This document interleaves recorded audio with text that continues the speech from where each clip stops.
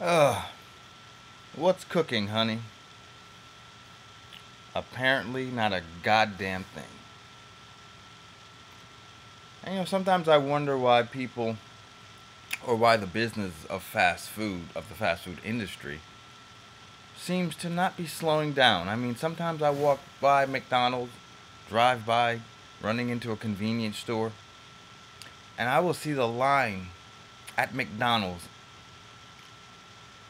I would say it's damn near around the block.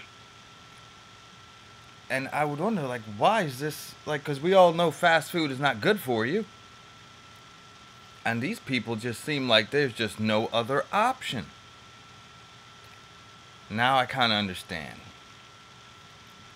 In this article, the generation of girls who can't even boil an egg. 4 out of 10 girls cannot boil an egg, folks. And for you dumb fucks who are not up on math, that's 40%.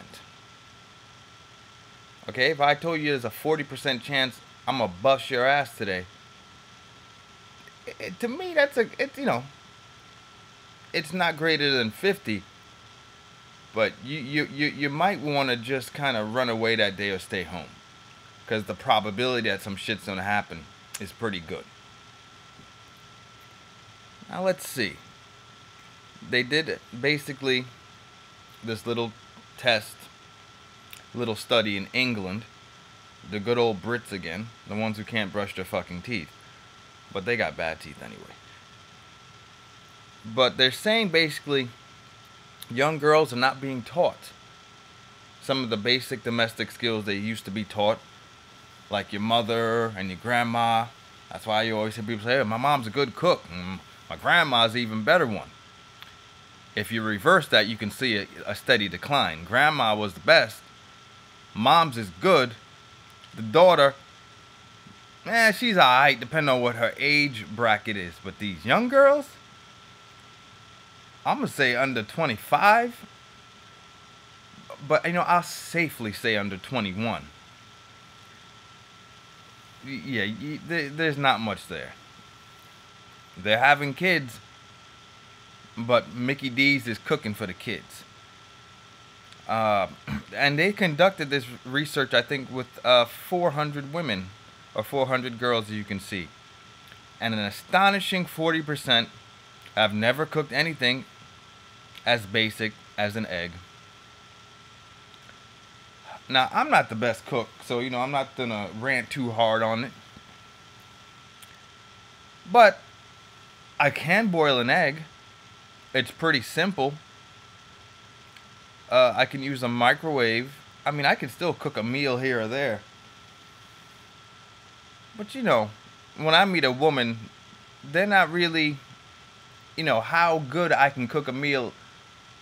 Put it this way, if I can't cook a good meal, I don't fail the fucking interview test. But then again, it brings a couple questions in my mind, because a lot of women do mention, do you cook?